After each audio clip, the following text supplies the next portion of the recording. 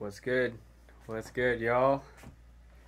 Just enjoying my first evening here at the Yurt near Lake Norman, near Statesville, North Carolina, about an hour drive north of the city. This is my second time back here. Was also here after my Q1 quarterly circle back in April 1st, 2nd, 3rd weekend. And so it's good to be back. There were I was doing Tai Chi earlier, a couple of dogs out, just no leash dogs. There was actually one cute dog named Thor. He only had 3 legs, unfortunately.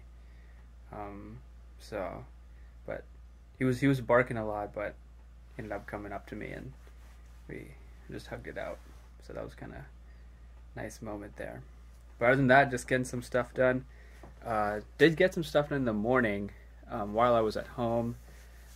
3 o'clock was a check-in time, so I was like, I can't wait that long to do anything. So I did some stuff at home, and then ended up packing up and then going to Lake Norman. And then went to Lake Norman, chilled there for a couple hours, walked around, did an activity that I would normally do here, but I was still out in the wilderness.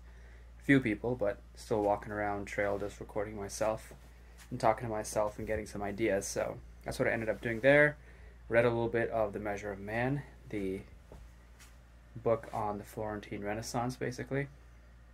And then, came up here, did some Tai Chi as I mentioned, and then continuing to mostly building out projects right now. So I should be done with that, I would guess, by midday tomorrow, along with updating all of my templates and basically action items that I want to get done in the quarterly review. And then after that, may do some journaling, deeper journaling. Still TBD on that, but I'm going to be excited to enjoy. So I have Saturday, all day Saturday tomorrow, and then Sunday I gotta leave by 11 a.m. So not as long as the previous time that I was here. It's a little bit shorter by a day, but that doesn't mean I can't enjoy it and have the same amount of value, if not more. So looking forward to winding the day down here and really getting started early tomorrow morning and getting into my morning routine.